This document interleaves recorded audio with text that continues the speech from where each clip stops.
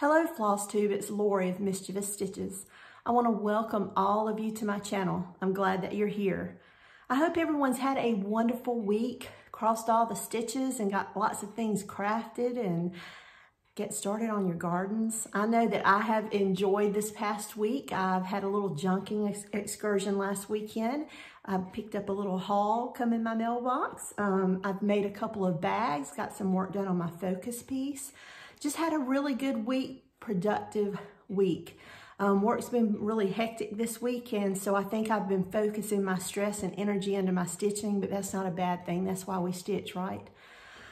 So I want to go ahead and share with you some of the things that I just mentioned, starting with my focus piece, which is a sampler story by Brenda Keys. And I've got an older pattern, so it has the little pictures come off of it. But there's 24 squares and they're all just small motifs, or they appear to be small motifs in this little picture. They're larger than you would anticipate them being, but there's a total of 24, and I'm stitching them on a piece of 25 count linen 1/1. I don't think I've shared with you the threads for this piece yet. I've just made my own floss rings, floss tags, but these are the threads. And as you can see, there's a lot of threads for this piece. And like I said, I'm stitching it on a 1/1 on 25 count linen. It says Zweigert linen. And I finished these two pieces this week. So my goal is to do 2 each week. And I know that depending on the amount of stitching in each one, that may or may not, that goal may or may not be attained, but it is a goal. And I finished Rejoice, Rejoice, which is just a small little white church. And who doesn't love a little small white church? And the one at the bottom, I don't know who Rex is. I come really close not to put in the name in there.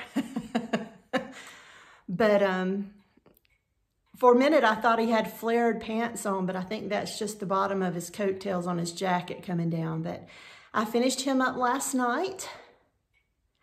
And then I'll move over to the right of those two, and hopefully one of them is Adam and Eve, the one by the church, which is a good placement for Adam and Eve in it. I'm going to pick up on Adam and Eve in the tree, and below that is a big house. So I'm not really sure that I will get complete my goal for this week, just because the piece is, let's show you. If you look, the house seems to be the largest piece or motif in this pattern. This, I think, is a full coverage square as well. So that one probably take me a while to get that one done. But I'm not sure I'll reach my goal this week. But like I said, it's just a goal. And I should get Adam and Eve done this week. So it's my goal. I'm still plugging along. It's my focus piece. I'm knocking those whips out still. And it feels good. It feels really good. I got a lot of comments last week about others finishing theirs. I've always struggled finishing my pieces because I didn't have the confidence to do so. And I talked about this in a couple of videos, how having so many stitchers jump out there and make videos on how to finish things or how they do, I always grab little nuggets of wisdom and tips and tricks from each of them and put it in my cross stitcher's tool belt. So when I sit down to make my own, I may still struggle a little bit, but I get more and more confident with each tutorial and with each new piece that I finish. And so I'm thankful for those that take the time to make the tutorials. But it feels really good. It's akin to finishing a pattern. When you finish a cross stitch piece, you get this burst of energy. You're excited. You've finally got something beautiful completed, and you get to start another one. And it's just a boost of joy is what it is for me. It's just joy. So finishing pieces in this past year, and like I said, in past videos I've shared that I'm trying to completely finish 2 items that I've finished in the past years. And I have been sticking to that as well. So I've got a piece that I'm going to use that to caveat into the next thing. I shared with you a Lydia freebie piece that was gifted to me as a little kitted from a friend, Natasha Stitcherella here on Instagram, Flosstube. I'm saying Instagram. And I finished it into a bag this week, and I wanted to share it with you. So I used Elizabeth Ann Can Stitch's tutorial video on bag making, and I'll list it below. But I got the idea to put this into a bag from Faye Rigsby, who does finishing. She's Carolina Stitcher, but I think she's under Faye Rigsby on Instagram. And it's been a couple of years ago, I seen that she finished someone's piece into a bag, and it gave me an idea to do that. Now, the piecing it together and another piece, all of that was new to me, but I think I did pretty well. I do like it. I am gonna add one thing to the bag though, and it'll probably be this evening, but I ironed the mess out of this. I just ironed it, and because of that, you can see where the cross stitch fabric is, you know, there's an indentation in this fabric here where I ironed the mess out of it. And I want to take some wool thread and just add some large, just folk artish, oversized cross stitches down the side of each part of this stitch piece. Probably use like an ecru type thread. I've got some upstairs, and other than that, it's finished. I just pulled some fabrics that I had from other projects out of my stash, and this is my lining fabric. It's pumpkins as well. I don't know what I'm gonna stuff in this yet, but whatever it is, it's gonna be beautiful. But fall is my favorite time of year. So there's that one. And this week, I have been, over the past month, binge watching Anne of Green Gables on Netflix. And that was one of my favorite book series as a teenager. I read those books. I had the paperback copies, and I read the whole series, and I loved them. And then I was watching the designer for JBW Designs, which has a Flosstube, and she makes such dainty, very feminine designs, and they're beautiful, and she shares them with you on her Flosstube. So watching her and seeing how she goes about designing, and all that goes with watching a Flosstube video, led me to searching out more of her designs. Now, I have stitched a few, which I'm going to share a couple with you, but I bought this one, and when I ran across it, it just all happened at the same time. I'm binge watching the videos of Anne of Green Gables. It was one of my favorite book series as a young girl, and then I found an Anne of Green Gables sampler by JBW Designs, and I bought the fabric. So I got a piece of 32 count platinum Belfast, which is one of my favorite go-to fabrics to stitch on. And I'm trying to finish my whips, but I'm really wanting to start this piece. And even finishing this up reminded me of how, and I may misquote Anne, but she would say she loves living in a world where there's Octobers. That's me.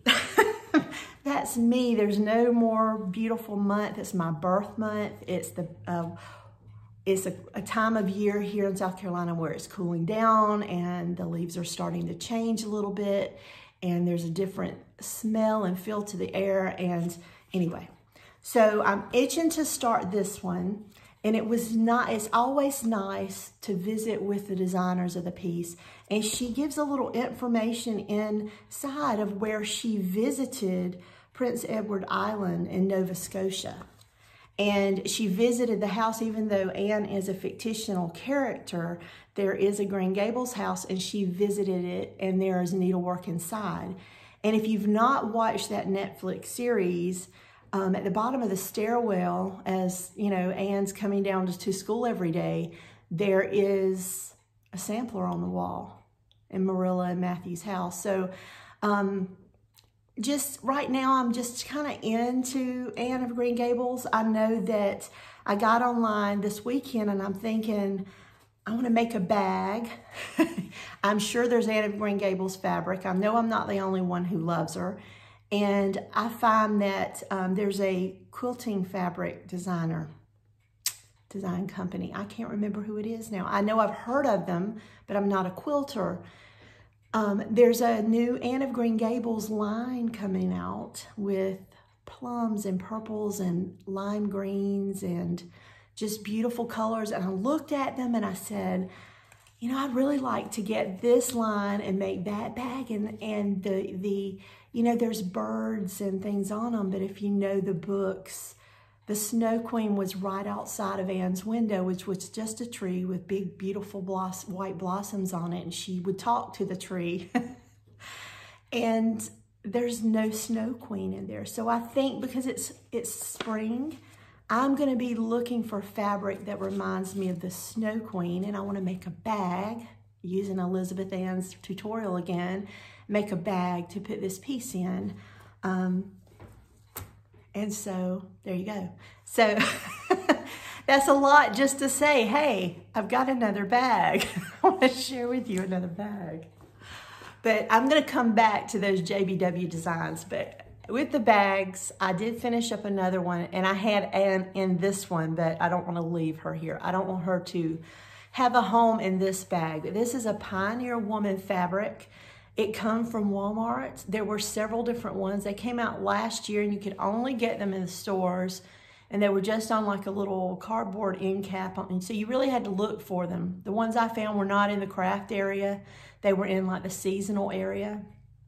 And there were maybe 8, 10 different fat quarter rolls for it. And this is just one of the fabrics that I got. This is a fabric that I had that I finished up my last bag with. But this is the other, one of the other Pioneer Woman fabrics as my inner fabric, my lining. And I made this one yesterday as well. And this is bright and happy and fun. And it's a perfect place for the Anne sampler right now. And it's not Anne, it's actually called Green Gables if you're interested in it. But I just know that she was, you know, Anne was passionate and joyful and friendly and accepting and loving. And what a perfect bag for her temporary bag. But back to JBW Designs. I decided to pull out a couple of the pieces that I have finished of hers in case you're not familiar with her, to familiarize yourself with her. So this is an old one I just happened to run across. It's called Sweet Nothings, Sweethearts. And it has a little heart-shaped bead that comes along with it. And it's been in my stash so long that it come loose from the card. But can you see that? And that's so cute. But there's this. And I have a couple more, but they're just scattered amongst my stitch room. But as far as finished pieces, I don't remember the name of this one. I've had this one for a long time. I framed it myself a long time ago. And as a young mad woman, when my eyes were still good, I stitched this 1/1 on 36. You see how dusty that is? Can you see that dust? I'm sorry. It's been on a bookshelf in my bedroom, and I had forgotten all about it still until visiting that Flosstube channel and looking up the patterns and all the things I just shared with you. And I want to say this is like Mi Amore. I don't remember.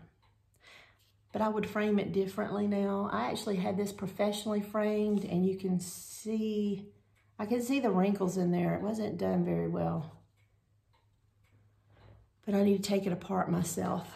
And then this one, you may remember it if you've watched my channel for a while. I finished this one up at the beginning of last year, I believe. I finished the piece in 2007, but actually finished, did the finishing on the piece last year. And I got this as a freebie design at a retreat hosted by Katrina Boyd. And she's also has a Flosstube channel too. And she gifted the attendees to her retreat this pattern and the threads. And I had the fabric in stash, had the wool and the buttons in stash, and the wool threads in stash. And I just kind of did a funky, however I felt, stitch along the edges just to give it a little more texture, a little something to draw your eye away from the brightness of the fabric. And then I just love the color on this wool. And then I did this finish were two pieces, two panels, and just ladder stitched them together, except those wooden buttons. And I'm really happy with this one too. This one stays in a basket up in my stitch room that's starting to overflow with gifted pieces and my finished pieces as I go along. So there's that. And so Anne was one of my pieces, and the fabric was one of the pieces I received in the mail this week at home as haul. And this is another piece that I had put on a notify me list on 123 Stitch, and it come back in stock, and they emailed me. And so this is Heart of Hearts by Abbey Design. As you can see, here we are in March, and I was looking at it in February, so to stitch it as a Valentine piece. So maybe when I make Anne's bag, this one will replace Anne in the Pioneer Woman fabric bag. We'll see. So this coming week, I'm going to continue to, as well as working on my focus piece, I'm going to continue to work on In My Father's House by the Bay Needlearts. And this is the piece. And I shared this last week, and I'm only stitching on this when I'm home in the mornings. Like this morning, once I finish the video, I'll work on it a little bit. If I get to come home for lunch, I'm stitching on it. But like I said, this week's been a hectic work week. So I didn't get a lot finished, but I did finish this tree and started on this tree. So I'm hoping this week to finish this tree. And there's one more tree before I can start the house. And once I finish up a sampler story, then this will become the focus piece until I finish it, and then I'll have another piece in the background going as well. It might be Anne. So I would show you the threads for those, but I do not have them bobbinated or on cards yet. I'm just kind of winding. I am bobbinating those. I had kitted it up years ago, and I'm bobbinating as I go. So as I need a color, I bobbinate it then. I'm not bobbinating all at one time. I'd rather be stitching than bobbinating. You know what I mean? But I will say with this one, it is stitched on 36 count purled barley linen.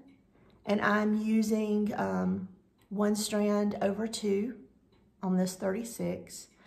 And normally I'll take it off and iron it before I show you guys, but since I'm gonna start stitching on it as soon as I'm done with the video, I didn't want to take it off. And this week, I've had a couple of designers comment on my videos, and I love it when anyone comments on my video, but when the designer of this piece, her name is Donna Bayless, takes the time to drop by my Flosstube and basically thank me for sharing one of her pieces, and just to comment at all. I know all of you designers are just people like the rest of us. You're someone like me. You just enjoy stitching. It brings you joy and happiness, and just like me. But you're rock stars in my world. All the designers are just rock stars, and it's thank you. Thank you for just taking the time to say hey. It made my week. And that, and Notforgotten Farm, Lori, not only does she have a wonderful first name, she has a Flosstube as well. And I'm going to link her below, because if you're not following Lori, you should. She has a great eye for folk art type designs, and like me, she kind of flies by the seat of her pants, and she does what she loves, and there's a lot of where her designs come from, and I love the names for her pieces. And she has an Etsy shop. I'm going to link that below, and I'm going to link her Flosstube channel below. And if you've not found her yet or not watching her yet, pop over and visit with her. Tell her hello. Show her some appreciation as well, because without them, what are we going to stitch? Let them know we love them. Okay, this coming week, along with focusing on a piece and working on my whips this year, the other goal is, like I've said, is to finish 2 previous finishes. So each month. So the La-Di-Da freebie, which I'll link, that was on this bag. Let me just show it again. This one, I've got it linked in my last video, but I'll link it again in this video, because if you're not interested in that piece, La-Di-Da has a beautiful set of freebies on her website. So I'm gonna list it for you. Even if you're not interested in that, if you love freebies, just go take a look. But I finished this piece into this bag, and I pulled out one more freebie, not freebie, one more finish. And this is, I'm assuming it's called Garden Treats. I'm so wonderful at centering my patterns. I want to say I stitched this in the 90s. It's been a long time. I do know that. This fabric is not as hard as burlap. I know there's a name for it. It's been a long time since I've stitched this piece. But these are little clay buttons. It's Garden Treats, a little bunny with, I love the little peas in a pod. Isn't that so cute? Little radish. And I think I'm gonna finish this into what I think is called a flanged pillow. I've got some fabric. I need to make sure the fabric's gonna work well. I'm pretty sure it's gonna work well with this piece, and get that finished up within the next 2 weeks. And then I'll have both of my 2 pieces finished. One of my goals will be complete for this month, and that's to finish this. And so I got online this morning knowing I was gonna mention this in the video, and took a look to see if they were still designing. I can't answer that question. I did see several of their other pieces pop up, because this is how they come. I was looking for the JBW design in a stack I knew were older things, and I come across this, so I have another one. Oop. No, that was right. They're called Hob Nobb. So what you get is the pattern, and the pattern is just the border. And you get the cute little clay button, which this one I think is going to be stitched this year. I'm going to leave that out so that I can see it. He's so cute. And so you just get the border and you get the button. So you provide the fabric and you stitch the piece. Like I said, these I think were in the 90s. I did find some online. I did not find Uncle Sam. I found, saw snowmen. I want to say there was a bunny. Not this one, but a different one. More like a human bunny. So if you're interested, there's still some out there on eBay. But just a cute little design from years ago. I'm going to finish that up, and I'll have it on display for next month for Easter. That's the reason I picked this one out to finish. It's a perfect time to finish it, isn't it? So last week, my husband and I do every Saturday what I call is rambling. We pick up what groceries we need for the week. If we need anything else, like we're pricing mulch and topsoil right now, we need to get a couple of loads of those to update the front yard. And my son-in-law built a garden bed for me outside, and I'm excited about it. But it's going to need a lot of dirt, so we're going to have a couple of loads delivered so that we can fill that. Probably make a couple more beds and do the mulch. So we're, anyway, sidetracked. We're out rambling, and I needed a couple of things from Hobby Lobby, and I can't even remember what they were. And so most times he'll go in with me. This time he drops me off at the door. I run in, I get what I need, I come out, and they're like 5-10 minutes. And he parks off to the left, to the side of the building. He always parks there if he drops me off. And I head that way. I see the truck. I head that way. I'm like 2 feet from the truck. Somebody behind me is beeping. I'm thinking, I've walked out in front of somebody. It's my husband. He says, "What are you doing?"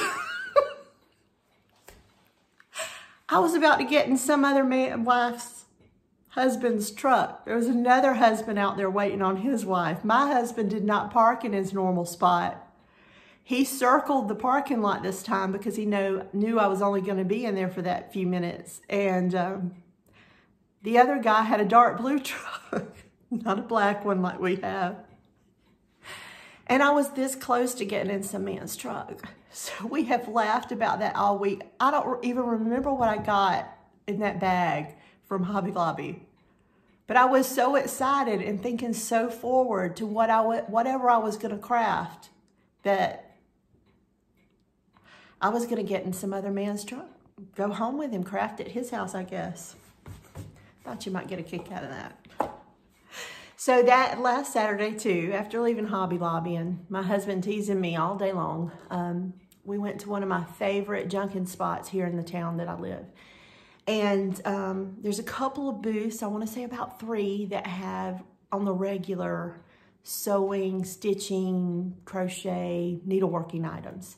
And I always make a beeline for those. And this time, one of my favorite ones had trays of zippers and buttons and rickrack and seam tape and just all kind of stitching things.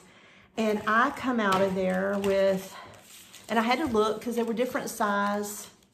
Come out of there with several different zippers and lace trim and rickrack. And I couldn't pass this rickrack up, and it's like baby rickrack, which I love how tiny this is. I can see this around the finishing of a Christmas ornament, you know, where you attach 2 pieces, you know, the front and backing piece together, and this will go around the seam to hide the seam between the 2 sandwiched pieces.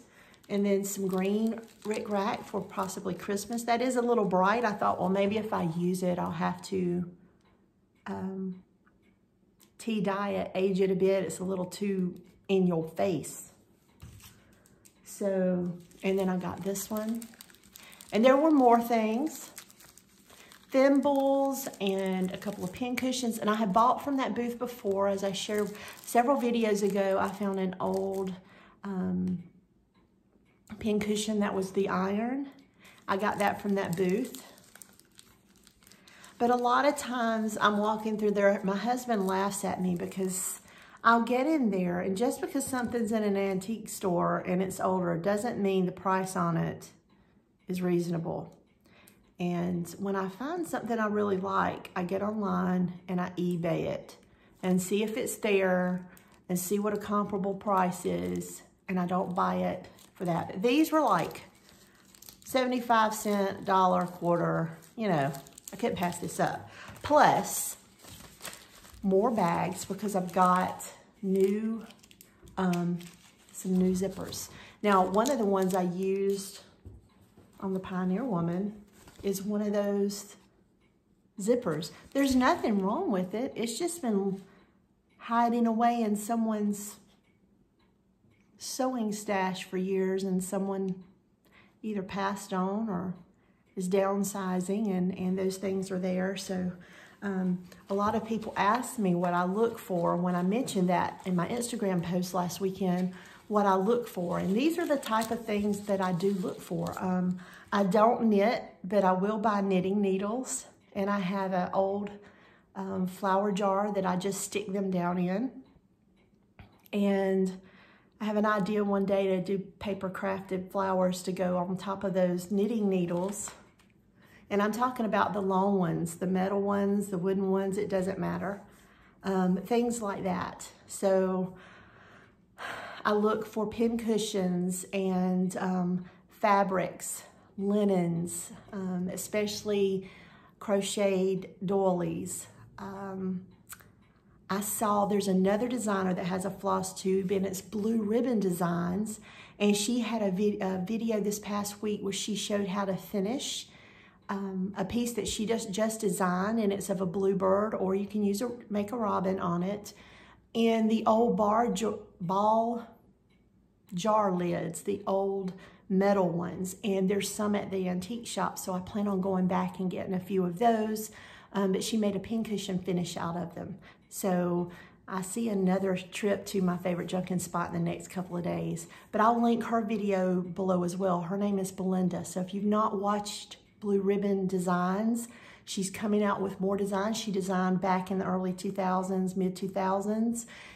She's released some more new designs. She's more into quilting now, but I will list her below so you can go show her some love. And but for those that ask, that's primarily what I'm looking for when I go into what I call a junkin shop now, is sewing notions. Yesterday when I'm sewing these bags, I found a couple of old sewing boxes. And I will buy them if there's nothing in them, but I've lucked up a few times and bought a few that have threads in them. And I use those threads when I sew these bags. Why buy new $2, $3 spools when I can buy $25, $30 sewing box full of spools of thread?